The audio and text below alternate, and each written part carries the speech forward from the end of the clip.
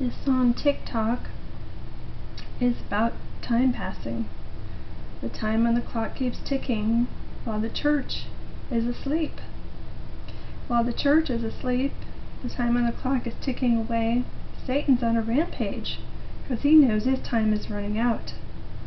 So God is calling and saying, will you worship God the Father, God the Son, and Holy Spirit? Will you obey all of his commands for you today? Jesus died to pay your ransom so that you could be forgiven. Won't you come to him in truth and penitently pray to him?